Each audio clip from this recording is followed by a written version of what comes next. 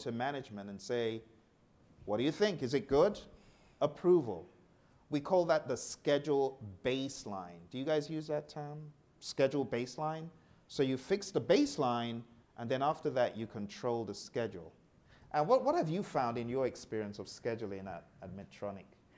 Scheduling is really important. We do set up in the development world where we have a project that's going to last between 2 and 3 years.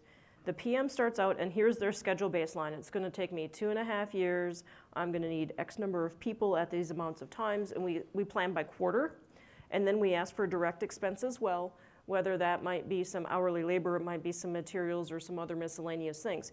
Here's what we do. Now we've plotted our baseline. Every time we go in for a phase review, we're measured, how are you doing compared to baseline? Have you met your deliverables? But then one group weekly will sit there and say, where are you? Are you on schedule? Are you on task? So how you plan your schedule, we talked about risk before. If you have something that might be a highly risky area, you might want to have a little more time in your schedule. Ultimately, be careful on how you present your schedule and know your stakeholders.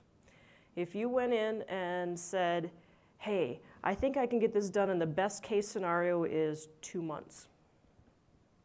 So when the boss says, how often can you get it done? I can get it done in 2 months with 4 people. Well, I would say, okay, I think I can get it done in 2 months. I know I'm going to have 4 people, but there might be something else going on. So I'm going to say I need 5.5 months.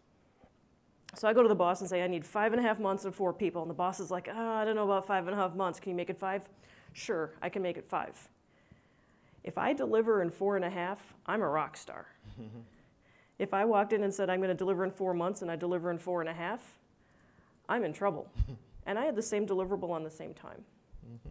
So the scheduling, I mean, when you're doing a short project, it seems a little bit simple.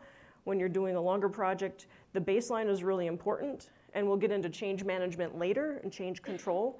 But if you have to change from what your original plan is, there's a process to understand that, get agreement, and understand the impact.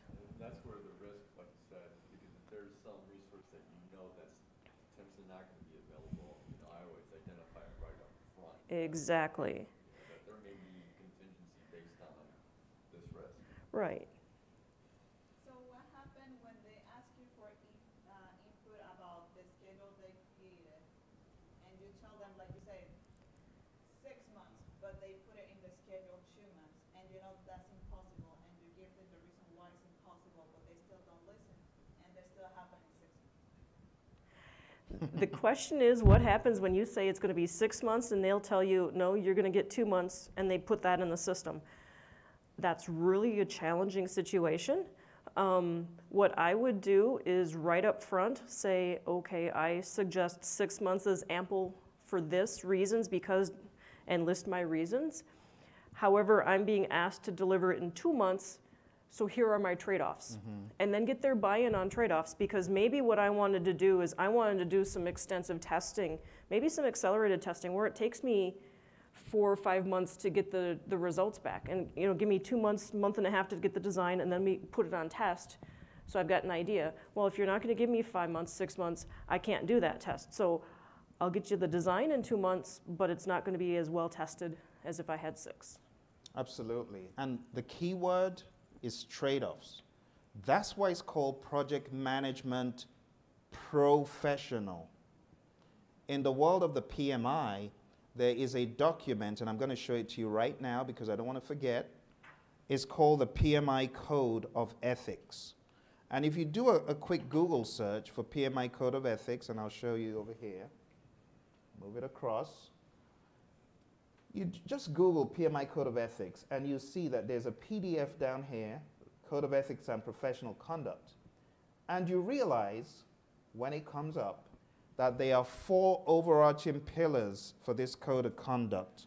I want to show you one of them that governs what she said. Honesty.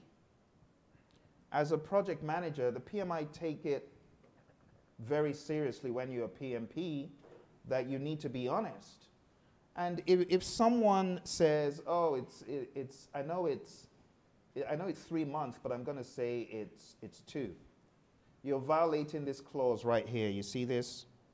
This is honesty.